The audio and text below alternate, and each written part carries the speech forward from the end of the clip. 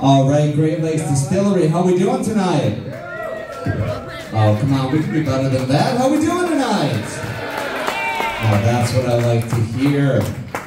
We got a ton of amazing comedians here for you guys tonight. We're here to make you laugh, make you smile, and make you forget about life for a while. All we ask is please, keep the table chatter to a minimum, no heckling the comedians, no recording us unless we ask you to, and most importantly, tip your fabulous bartenders there behind you. How does that sound?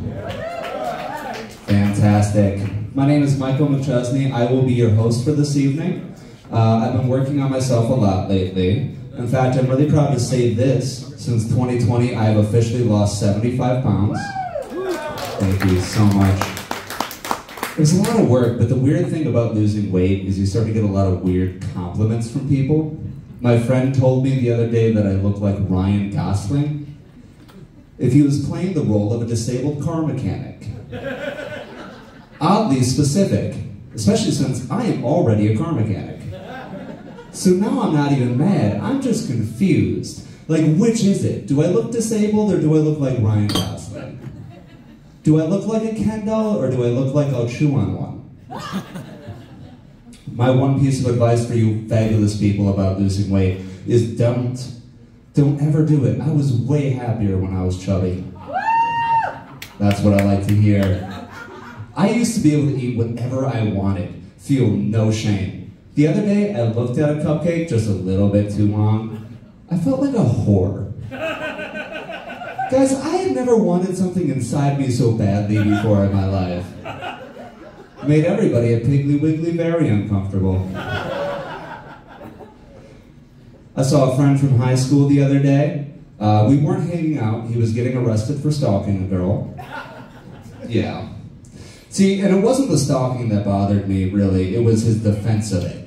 All right? This guy, mid-arrest, tells the cops that this is romance. That women like this. They want to be pursued. They enjoy the chase. I chimed in like, yeah, man, the chase. Not being chased. It's will they, won't they, not will he catch me. There are no pretty young girls running for their lives down dark alleyways just going, isn't he Prince Charming? Like, honey, just because he'll kiss you while you're asleep does not make him a prince. I spent the weekend in Iowa recently. Beautiful state, not a lot to do, so like a real American, I got drunk at a gun range. And I'll be honest with you guys, after 2 hours at the range, I get it now.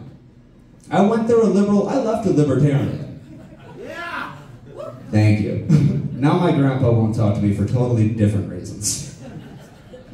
On my way back, we checked out the world's largest ball of popcorn. Where was the world's largest ball, you ask? Sac City. Because some jokes just write themselves.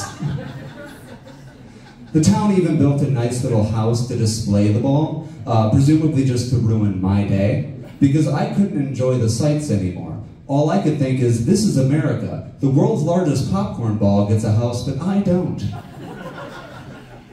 You can't even blame that on the economy. I mean, that's why there's a homelessness issue. We'll all get together to build the world's largest musty ball of house, but when Jeff loses everything in the divorce, suddenly he's not the world's largest anything.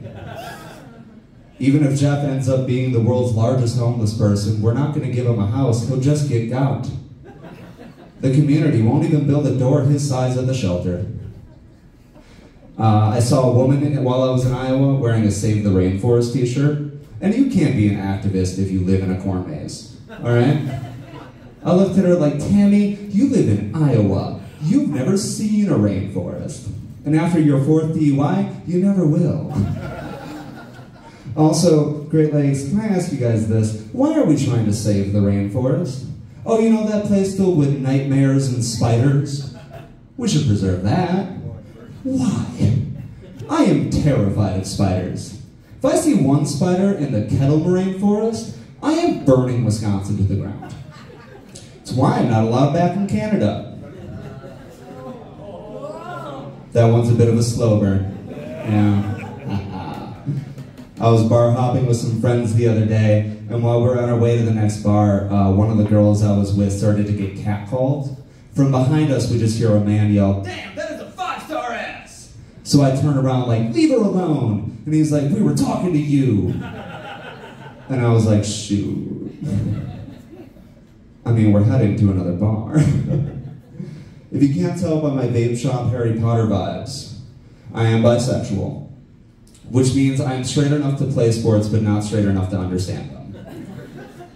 Like, I play basketball, but if you ask me the rules, I'm at a loss. If you ask me what position I play, I'm at a loss. What position do I play? I don't know. I'm a top, but my dad thinks I'm a bottom.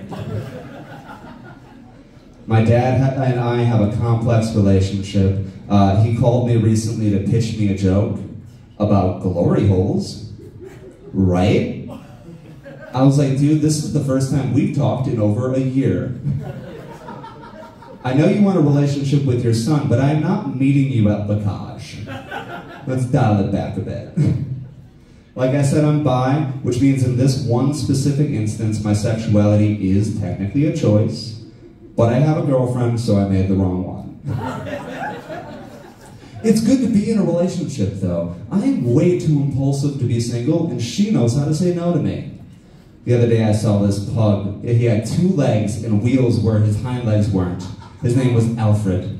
I ran up to her all excited. I'm like, babe, look at his little face. Can we adopt him? She's like, oh, look at your little face. You're off your meds.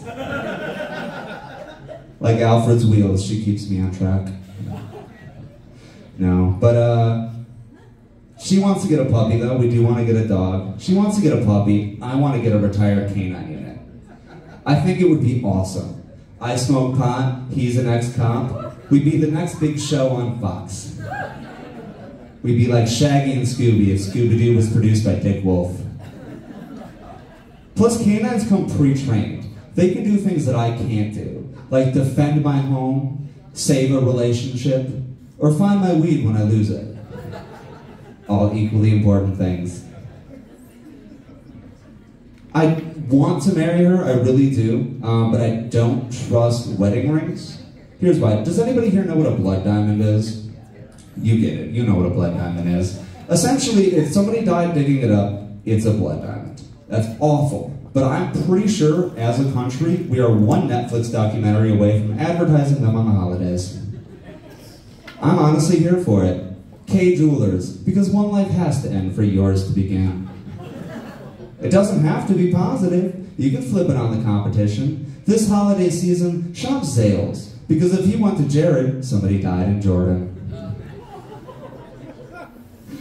I'll leave you guys on this. I recently turned 26. You can cheer. I'm one year closer to death. I'm excited about that. No, but 26 is such a bad birthday. I mean, the only thing I got for my birthday this year was kicked off my parents' insurance. Yeah, which means I have to get insurance through my company now. Which also means I can't have a manic episode and quit my job like, I want to be a dancer! These dancing shoes require custom insoles. I can't afford to be footloose and financially free. On an unrelated note, I am trying to fit all of my doctor's appointments into 1 month. I went to the optometrist recently, eye doctor for stupid people like me, and I told them that my vision was getting blurry, cross-eyed, and rooms feel like they're spinning. You know what this guy told me? To stop showing up drunk.